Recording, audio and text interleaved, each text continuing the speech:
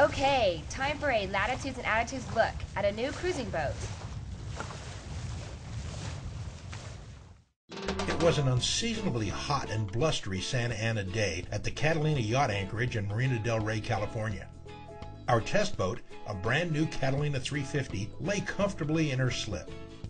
The 350 is an all-new design, full of features that make sailing and cruising a simple and pleasurable experience.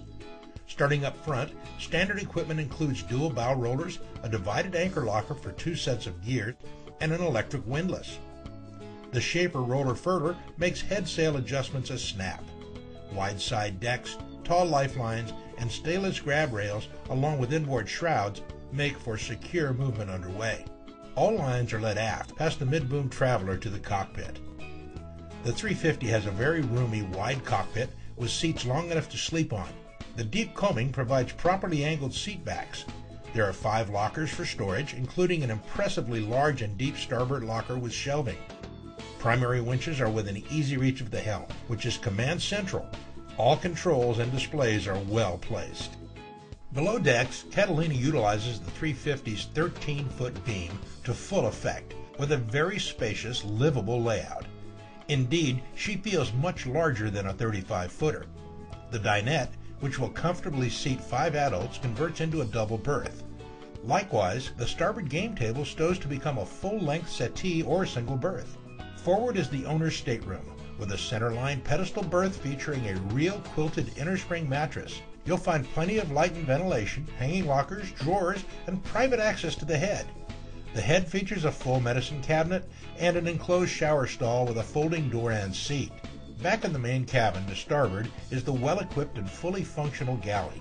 The smartly divided refrigerator freezer has top and front access doors, which helps keep the counter space usable as, well, counter space. A microwave, gimbal 2-burner propane stove and oven, double stainless steel sink, and lots of storage allows the gourmet in any cook to shine. Across from the galley is the navigation desk, with room for additional electronics. The upper cabinet also does double duty as the audio-visual entertainment center. The aft cabin has full standing headroom just inside the narrow door. Storage and engine access are excellent. An opening overhead hatch provides ventilation with a long enough berth even for me.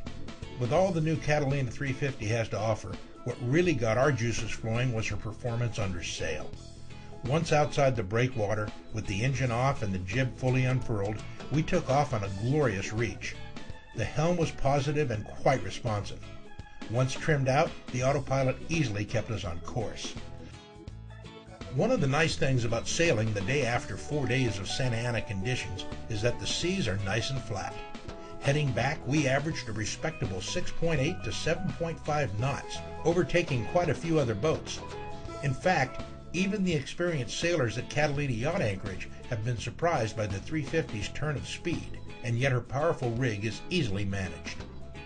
In the end, we were duly impressed with the boat's combination of comfortable interior amenities and spirited sailing characteristics.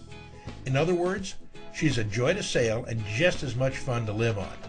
For more information on the brand new Catalina 350 and the full line of Catalina yachts, visit their website at catalinayachts.com.